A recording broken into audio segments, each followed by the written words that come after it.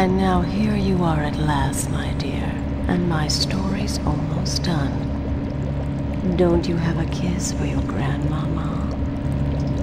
Isabella Borgia? This is fucking impossible!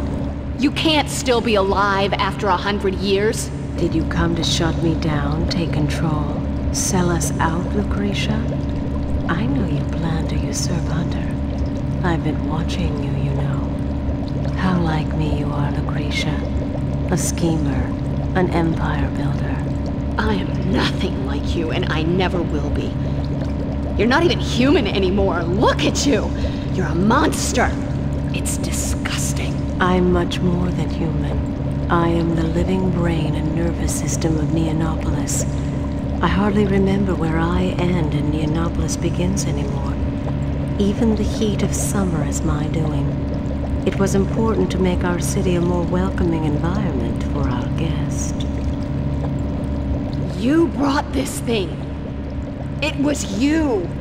You and my father! These creatures have superior genetic material that we can use to clone and make armies. To spawn 1,000 children like Hunter, genetically adapted to conquer this world and others in Mother's name. You're insane.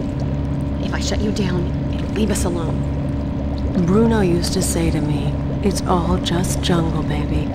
Behind the fancy hotels, the churches, and the diamond parlors, it's all just predators and prey. And he was right. The monster is working its way up the food chain. You take over if you like, Lucretia. It'll only hunt you down and kill you, like it killed Bruno, the god of gangsters. No! I won't let it! Bruno?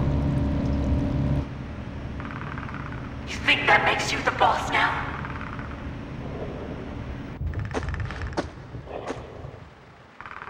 You think that makes you the boss now? Are you gonna kill a woman and her baby to prove it?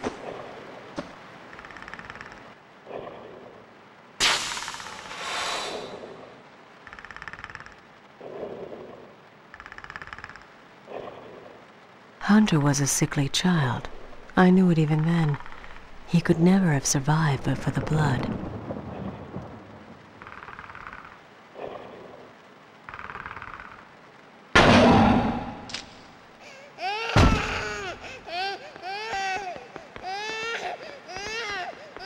Finish the fucker off!